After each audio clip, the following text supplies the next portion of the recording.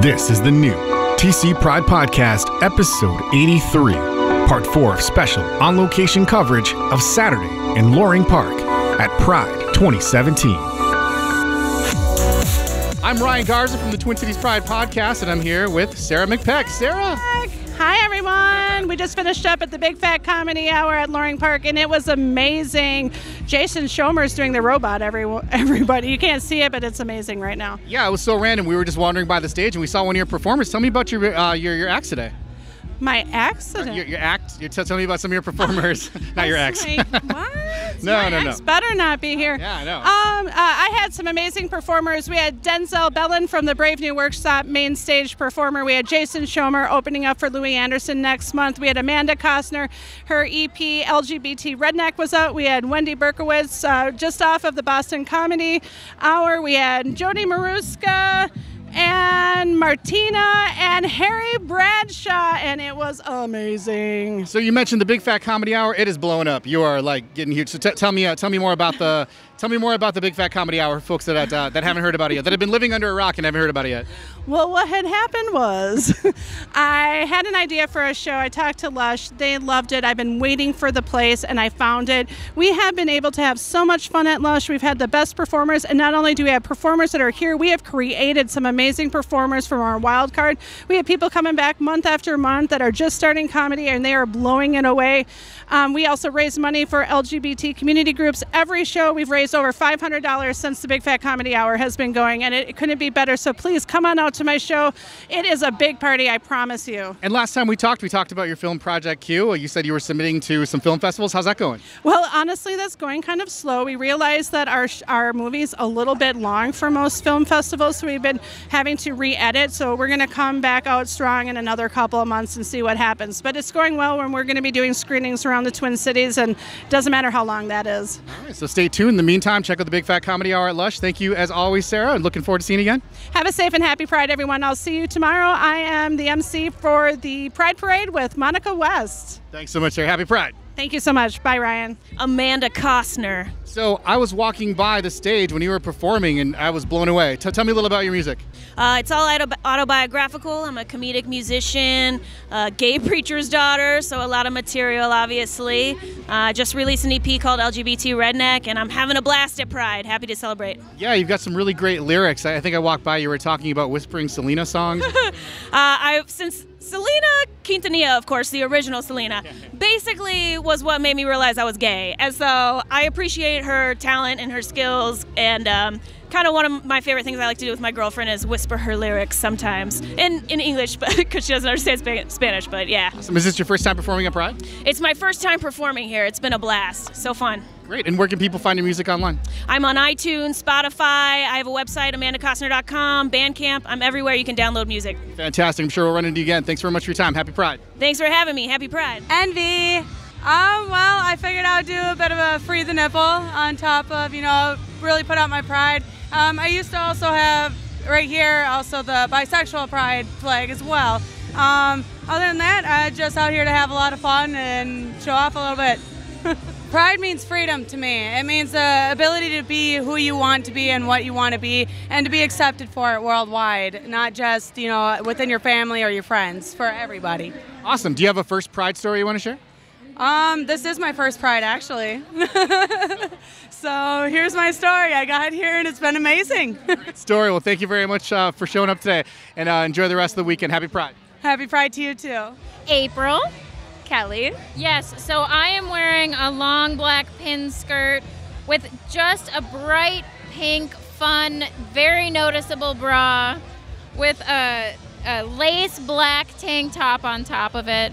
And then my hair is completely rainbow, has been for many years, never changing it. You didn't do that just for Pride, you just do that? No, nope. I wear this all through the winter, keeps me happy and bright through the winter, so I do it with my own hands. And that's a good idea. I might give it a try this year, I don't know. Yeah. Those winters get a little long, right? So how's the festival going today? Oh, it's awesome. I've been here since 11 o'clock and I don't want to leave.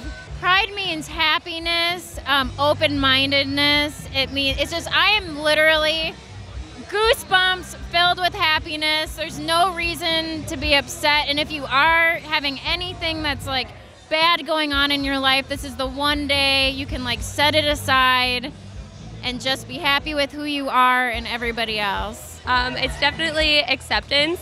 So there's just so many people that are part of Pride, and it's just accepting all of them and just reaching out to the community and being a part of it.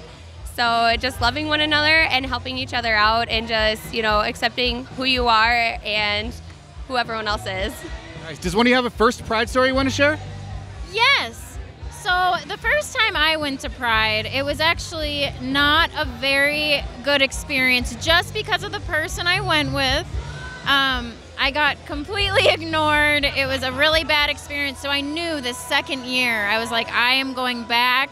I'm having a good time. There's no negativity because it's not what it's about. So I didn't let it overrule me this time, and I made it a totally different experience, and this experience is a memorable one. Yeah, it sounds like it's been that way ever since. You're all about the positivity now. Yes, absolutely. My first Pride was when I was 14, and my first real relationship my girlfriend brought me, and it was very awesome because I can look back at pictures of that, and I actually have reconnected with people that I met my first year. Now, what would that be, 11 years later? So I think that's pretty awesome to say. I was like, oh my gosh, wait a minute, this picture, wait, is that you? Yes, it is. And it's pretty awesome to say that, you know, everyone's very happy in it and all accepting of it. And I can't say I've ever had a bad Pride. We had the rain and now it's stopped and it's beautiful. And So much cooler this year. Last year, I felt like I was melting right into the ground.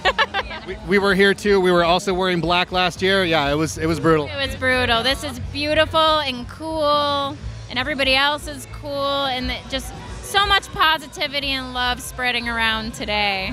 Hey, thank you for your time, both of you, and happy Pride. Thank you. Happy Pride to you. happy Pride to you. Chris. Cody. Pride to me, it means embracing, I think, my truest self. I think the outsider in all of us comes out today, and our truest identities are just like out here. This is who we are, 100%. And if no other day of the year, this is like the time for everybody to shine. What does Pride mean to you? Definitely like a day of remembrance for my forefathers and foremothers who paved the way for me to have this freedom today, and just taking a time to remember the struggles that they went through and that life was not as easy as it is today as it was before, and just appreciating what I have. My first Pride, I don't know, I've come out about 6 times. I came out as a lesbian, bi, gay, and trans, so I've had a lot of prides. So everyone's like a crapshoot, you know, I'm excited about what's to come. I don't put labels on anything, but that's the beauty of Pride. You can come and be yourself, and you don't need labels, and that's it, and that's the beauty of it. Happy Pride. Happy Pride. Martha? Roxy. Well, I was down in Louisiana at my sister's, and she took me to the Mardi Gras shop, and I found these. So I said, we gotta wear these for Pride. And tell me about them. Tell me what they look like. Well, they are rainbow-colored mohawks with pink, orange, yellow, blue, purple colors in them. Thank you. Right, thank you. Nick, it's all about coming together, being together as a community, equality, and it just feels great when you can walk around and feel perfectly fine with everybody around. You're surrounded by all these other awesome people. Yeah, really, it's great. You couldn't ask for a better setting. We're also asking people about their first Pride stories. You have like a first Pride story like to share? This is actually my first Pride ever. So it's been an experience for ages, memories. It's incredible actually. So fantastic. So happy to be here for your first Pride. Thank you very much for your time. Enjoy the rest of the night. Happy Pride. You too. Thank you. Appreciate it. Emily. So Emily, you said you just got to the festival. How's it going so far? Love it. This is my first time here actually for the festival. Awesome. And then tomorrow I'm going to the parade for the first time ever. Super pumped. But they've all been here, so I'm super excited. Yeah, tell me about your crew here. Tell me about your squad. Okay, this is my whole squad right here. We got a part of everybody. From all around the world, all around the US. But no, this is our first time at the Beer Garden, first time at the Pride, and we're also gonna go to the parade. So this is our first time, first year. We're loving it. So tell me, we've been asking people what Pride means to them. What does Pride mean to you? Oh, like acceptance for everything and anyone. Seriously, I've never felt so welcomed And we got a lot of diversity right here, and everyone feels so comfortable, and we've never, ever had that. And we're talking about people from like years and years ago. We all come together, and everyone feels super cool. Right on. We're all about the diversity. Thank you very much for your time. Enjoy the rest of the night. Happy Pride. Thanks. You too. Happy Pride. Love it. Glenn, Pride will be kind of a self-accepting and kind of being comfortable enough to express that outwardly. Sometimes it takes a little bit more for some people, but I think overall Pride is just about like being who you are and being comfortable and being that, I guess. Fantastic. This is a great place to do it, right? It's a perfect place to do it, for sure. Thanks. Happy Pride. Darren from Cleveland, Ohio. Well, this is little something I put together. I actually haven't worn my shiny patent leather outfit in quite a while, and I figured today would be the awesomest day to do it. I cannot wait for En Vogue, actually. And if they don't hurry it up, I'm going to have to go, okay? No, actually, it's beautiful. I'm so glad that the weather cleared up because that storm came in for, I don't know, about 4, 5, 6 minutes, and it's beautiful right now. Pride means support of which we will always need in our community. Always, always. Republican, Democrat, Chinese, Asian, black, white, whatever label you consider yourself. Thank you, and happy Pride to you as well. Eric, I came here on a total whim. I was driving for Uber and dropped somebody off, and I was like, what the hell, I'll stick around and kind of see what's going on. Perfect night for a big outdoor party. Yes, absolutely. So we've been asking people about what Pride means to them. What does Pride mean to you? So I am not LBGT.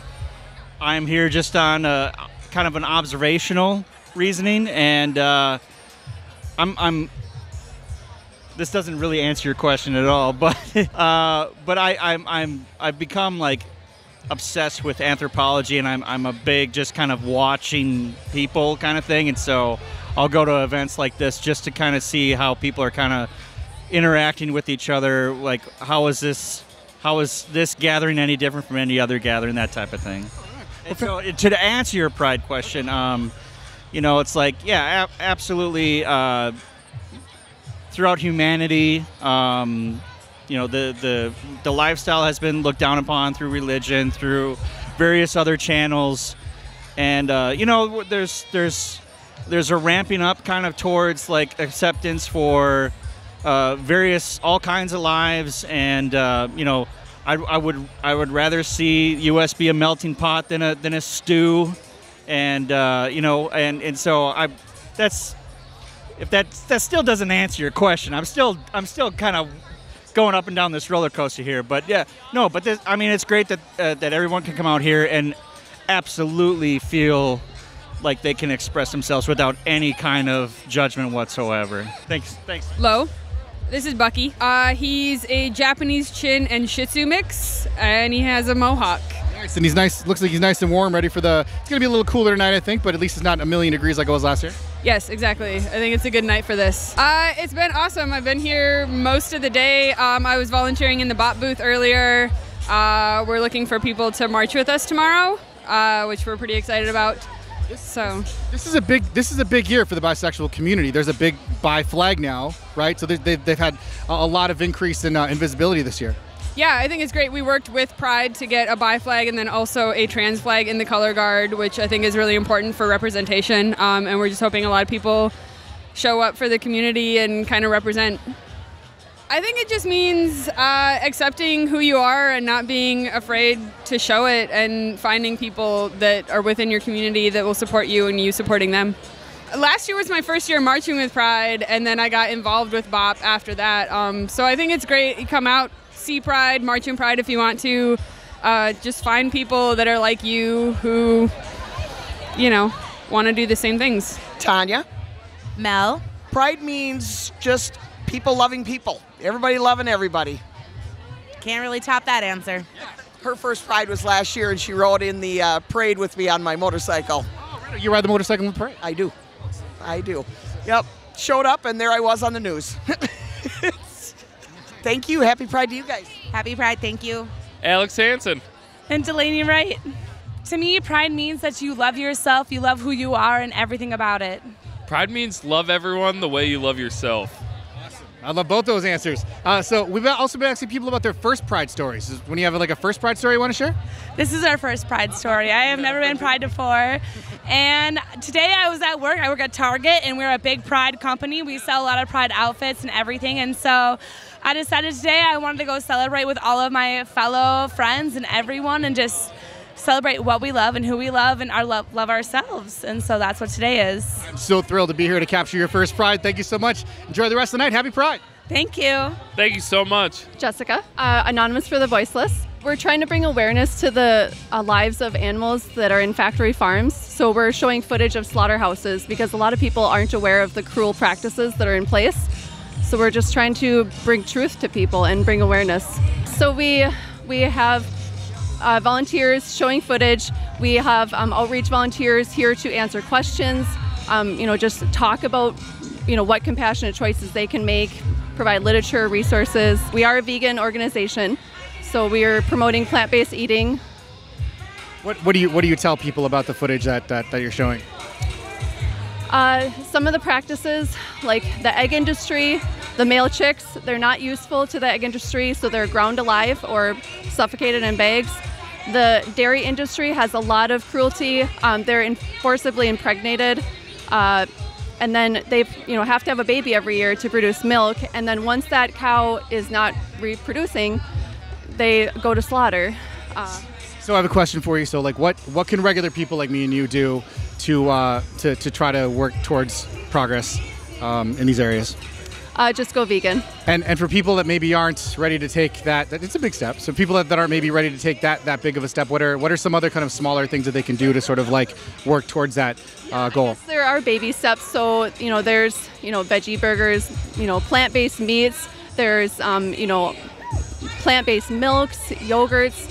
Everything that you have in a dairy product, you have in a plant-based alternative. So just finding something in your diet and then finding an alternative for that.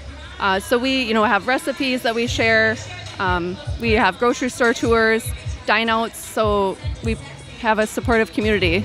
There's actually a lot of really good reasons. I'm actually vegetarian, so there's actually a lot of good reasons for the earth and for like economic reasons. Like, what are some other reasons that you would give people about being like going to like a plant-based diet? So other than the moral reasons, there's the environmental. So there's 10 billion land animals slaughtered in the U.S. every year. So all of that, they create a lot of carbon monoxide and methane, which are contributing to climate change. So, just by cutting meat out of your diet, you can make a difference with climate change. And also a lot of the waste from animal agriculture, like, basically the poop, that goes into, runoff into rivers and the ocean eventually, and is basically destroying our ocean, causing dead zones. So we're, it's affecting the fish and the wildlife in the oceans as well. So it affects more than just yourself. So where can people go to find out more information online or to get more information about this? There's so many resources. There's Animal Rights Coalition, Compassionate Action for Animals, Vegan Outreach. Just Google it. Hey, thank you so much for your time. Good luck with everything you're doing. Enjoy the rest of the night. Happy Pride. Thanks. The TC Pride Podcast is a production of Podletter Media and Twin Cities Pride. Subscribe now on iTunes, on Android, or by email at tcpridepodcast.org. Get above the noise by raising your voice. Podletter Media turns your email newsletter, blog, or video content into a more powerful, more personal, more intimate, on-demand listening experience. Your podcast, your story, your voice. Simplified, amplified. Learn more now at podletter.com.